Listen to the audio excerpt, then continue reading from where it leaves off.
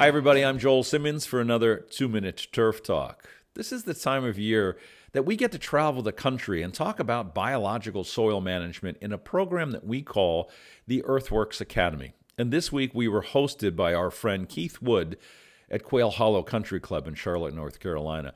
And we had a chance to talk about biological soil management with a fairly large group of golf course superintendents, sports turf managers, and some lawn care operators. And it occurred to me that one of the simplest ways to explain this concept is through this slide.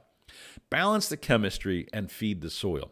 And what that really means is that we work with the soil profile and with soil testing to balance the soil chemistry so that we can open it up physically so air and water can move through that soil.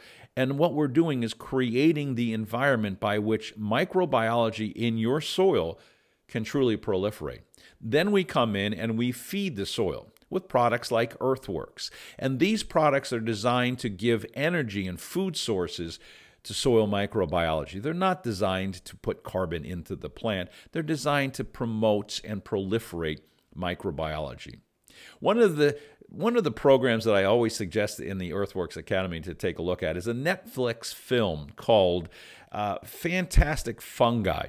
And it talks about the mycorrhizae focus. It's a wonderfully shot film. And if you haven't seen it, I encourage everybody to watch this little movie from Netflix talking about fungi and how trees communicate to each other through the soil network. But this is really the backbone behind biological soil management, which is an agronomic focus that so many people have taken to heart, and it has worked so well.